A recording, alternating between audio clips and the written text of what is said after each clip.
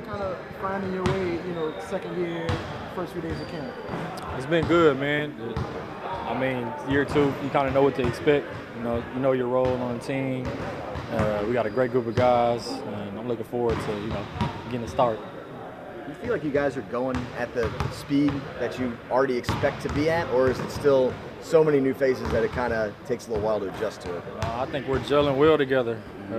That's one thing I was surprised about. We gel together well together so quickly.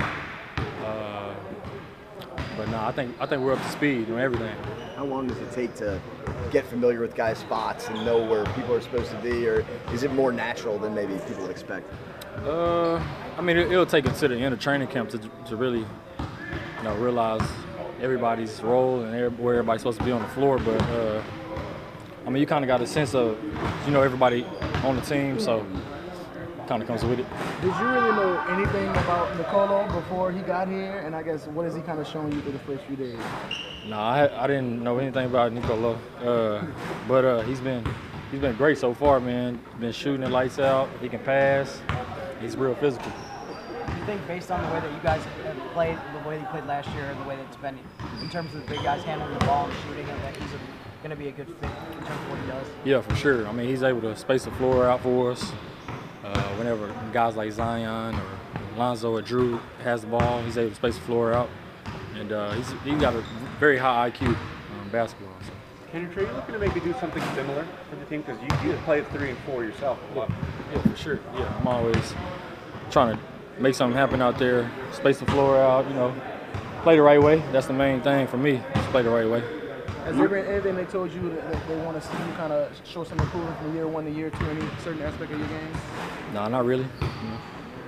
Have they talked to you about playing more forward this year? I mean, you guys are very guard heavy. Is that something that's in the plans? I mean, they haven't said anything, but I'm pretty sure 3 or 4, I'm comfortable at either position. How tough do you think it's going to be for the coaches to narrow it down to 9 or 10 guys in a rotation? It just seems like you have so much depth here. Yeah, I mean, it's going to be tough. I mean, that's with every team, but I think we got a bunch of selfless guys on the team that don't really care. All we want to do is win, so that's all that matters. Coach mentioned pressuring the ball more on defense. What have been the changes from last year to this year, and on how you're covering that? I think it's just being more aggressive on defense. I mean, we got the guys to do it, so coach is giving us the freedom to play aggressive, get out in the lanes, get steals and stuff. So I think it's going to benefit us. Would you say you're switching more because you're very similarly sized players, lots of length and versatility? Yeah, yes.